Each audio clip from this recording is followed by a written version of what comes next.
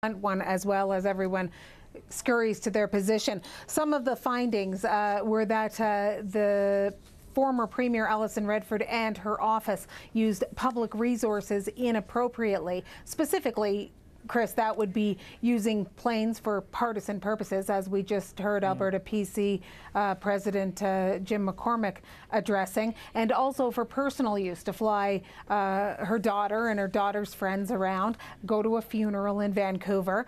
The former premier tried to turn public space into living space. That means she requested a sort of luxury suite in be built in a federal building.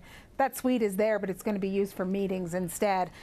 The Auditor General was very blunt in blaming all of these infractions on an aura of power around Premier Redford, and basically saying that her office acted as if it could operate without question. And the people below it said, well, you know, if that's what the Premier wants, then that's what we have to do.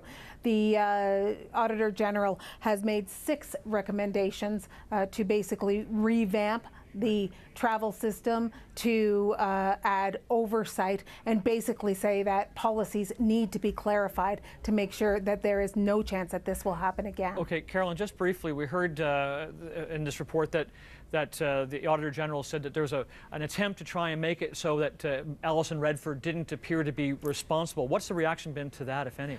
Well, you know, that is what the Auditor General found as in the report, but what is happening today is that Alison Redford is basically being blamed by her colleagues for sure. There is the current premier says that the trust has been broken. We've heard her party say that the trust with Albertans have been broken, and they are pointing the finger right back at Alison Redford and only at Alison Redford. The blame hasn't spread yet. Of course, the opposition is doing exactly the opposite. Alison Redford is gone. They need a new target. And so they are saying that this is a systemic problem, an entitlement problem within the party. All right, thanks, Carolyn. Carolyn Dunn, CBC in Calgary tonight. So does Alison Redford's resignation put the issue to rest, or should more people, as she was indicating, in her inner circle be held to account? Well, joining me now from Edmonton is Wild Rose Party MLA Kerry Towle. Towle, thanks for being with us. Thank you very much for having me. Okay, Alison Redford did resign her seat yesterday. Now today, you're calling out the Finance Minister, Doug Horner. Why? Well, because the Minister of Finance and Treasury Board is directly responsible for the fleet, but even more appropriately is that he is directly responsible for taxpayer resources. He is the check and the balance on every single ministry because he has the second most powerful ministry in the government. He also sits on Executive Council and he also is in Cabinet. And he and the ministers should be able to have a check and balance to ensure taxpayers are protected. All right, well, you heard Carolyn Dunn, and you've obviously read the report, that this aura of power, that nobody wanted to question the Premier's office about these kinds of spending. So you're saying that's just not good enough at this point? No, it's not good enough. And quite frankly, what it really is that after 43 years, the government has become so used to their entitlements, no one thought to question or even just look the other way. The PC party right now is distancing themselves from the Premier, yet supported her right up until her resignation. The Cabinet gave her a standing ovation and in the House, not even, that 20 weeks ago. 9 months ago, supported her in a 77% approval rating. And now they're all saying she did this completely on her own. No one believes that. Albertans don't believe that, and I don't believe even the Finance Minister believes that either. I think they're all looking for a scapegoat, and Ms. Redford is convenient. Okay, now the report has already been referred to the RCMP for possible investigation. What do you make of that decision? Well, we called for an RCMP investigation as well 2 weeks ago when the first portion of the report had been leaked.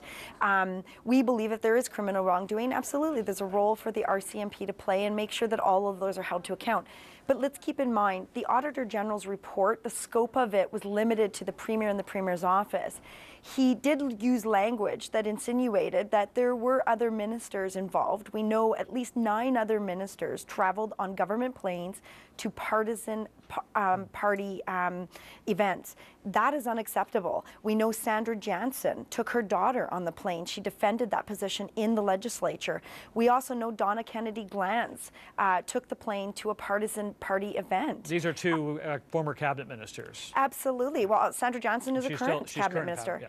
Cal Dallas did the same thing. And so the reality of it is that this is not an Alison Redford problem. This is an Office of the Premier problem and a cabinet and executive council that has no check and balance. And the reality of it is that this exact same situation could happen today with or without Ms. Redford being there. All right, so the Auditor General did say there have to be better rules, better enforcement of those rules. From the Wild Rose perspective, is that enough? Would you sell off this fleet of airplanes because they're subject to this kind of abuse? Yeah, we absolutely would. We've seen in other provinces when they've removed the fleet, there's more accountability when you have to buy a commercial ticket yourself and ask for reimbursement. You wouldn't have the ability to pay for your children.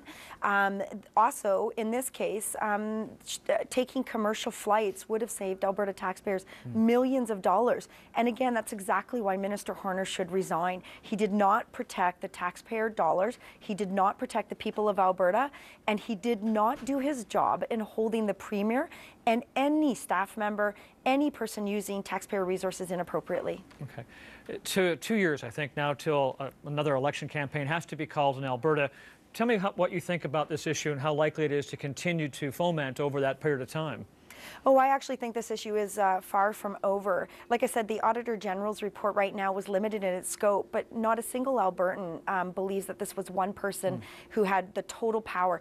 You have two scenarios here. You either have a Premier who had complete and utter control, just like a dictatorship, or you had a Premier who could do whatever she wanted, and Cabinet looked the other way. Either way, it's a terrible scenario, and Albertans are the ones paying the price. This is not over.